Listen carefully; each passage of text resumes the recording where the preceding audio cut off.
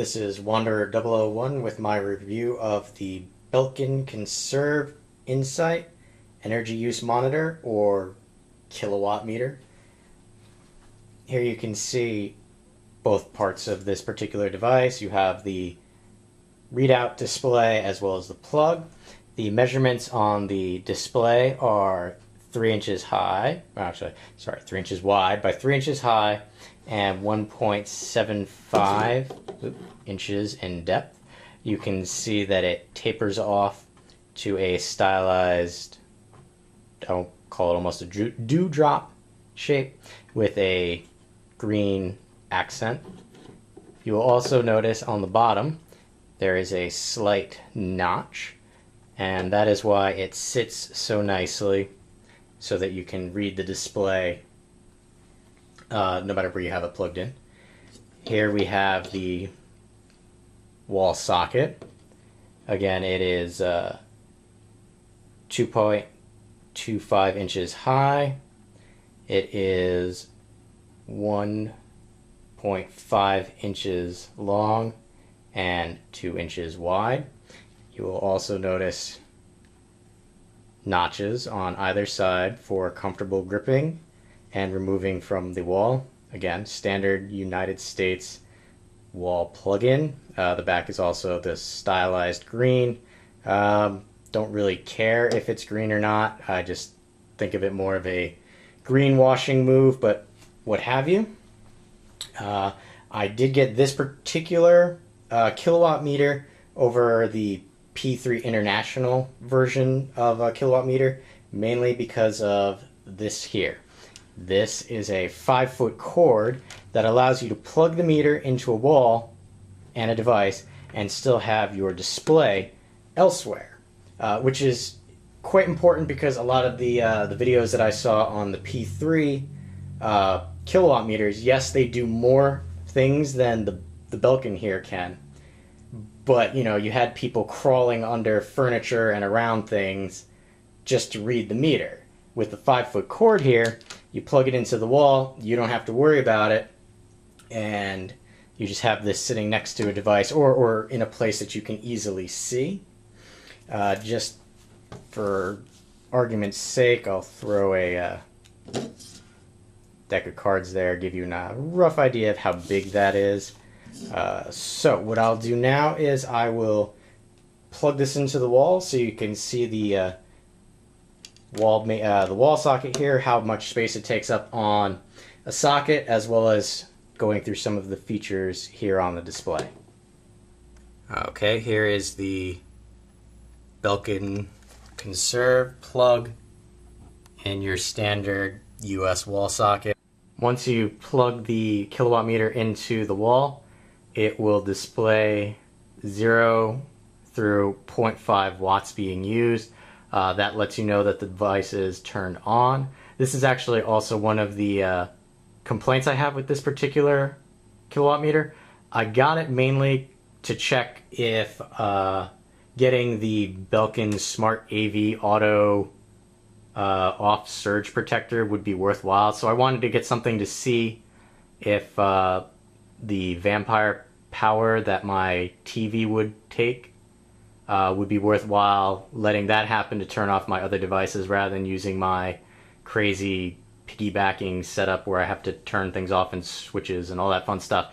But the problem, this device does not read less than 1 kilowatt. So if it's under a kilowatt, you won't know what actually is being utilized. So anything under that, you're not going to see.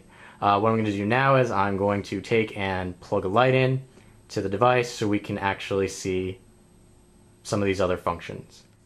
So what we're looking at right now is a lamp that I plugged into it. Has a 23 watt bulb in it, and right here you can see the kilowatts being used right now by that 23 watt bulb. Now it's actually warming up still, so it's going to get to 23 watts, I'm sure.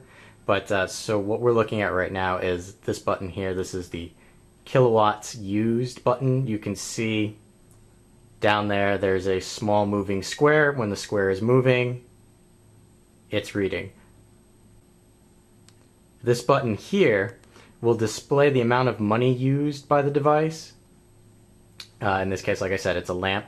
A little hard to see over there in the corner. It is displaying 30 days. So based on the inputted value, I will be spending $1.73 if I run this for 30 days straight.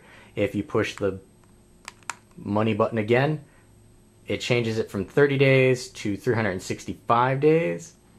Now, this is one of the complaints I also have. There is no intermediate. It's only 30 or 365 days. So I can't tell how long, let's say an hour or 15 minutes will cost me in kilowatts.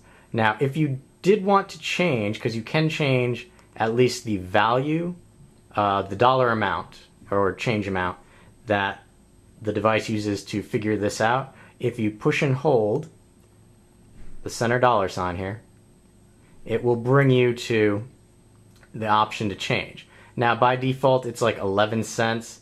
I've never really had electricity go that high for me, and obviously if you don't play with it, it turns itself off. So let me turn that on again. Plus and or minus and plus sign, so you can change based on your local municipality's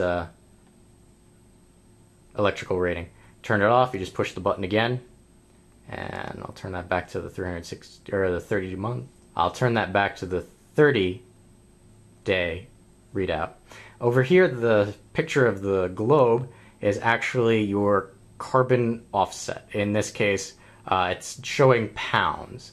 So just having this lamp run for 30 days, 24 hours a day, be putting 18.9 pounds of carbon into the atmosphere. And again, you push it again, it changes it to 365. Push and hold. And just like you did with the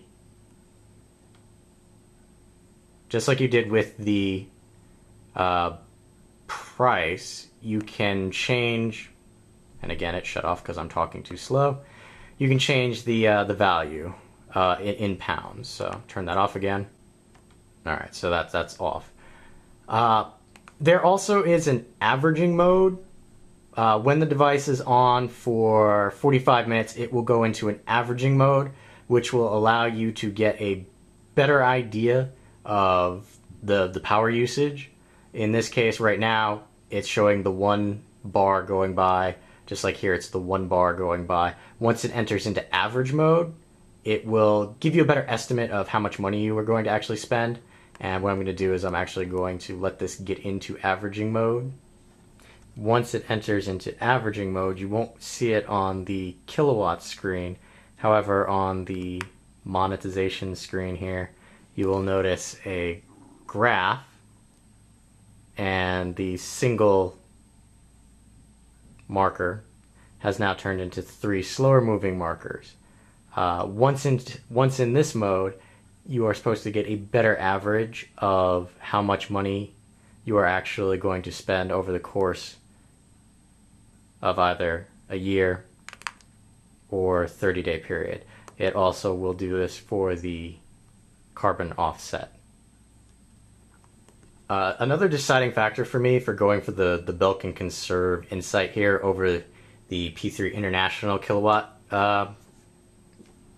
meters was the price. If you get it directly from Belkin, it's $29.99 plus shipping and handling, so you round that up to like $30, $35. If you get it on Amazon, you can find it for about $17. However, if you look for the particular part number, I'll put a annotation here with the part number, and I'll put it in the description area so you can just copy and paste it. If you look up the particular part number in Amazon, there actually is a seller, Web's Best Deals, sells it for $9.50 plus tax, free shipping. I tried it out. I didn't have any problems, so yeah, if you're gonna go that route, I would check out that website. All in all, even with the limitations, for what I got it for, it's serving its purpose. Again, I like the fact that it has a cord and that little notch there that lets you put it next to something so you don't have to be crawling and, you know, looking right up against the wall adapter to find out what your actual usage is. So if you're looking for a moderately cheap, fairly well-featured kilowatt meter, I would check this one out.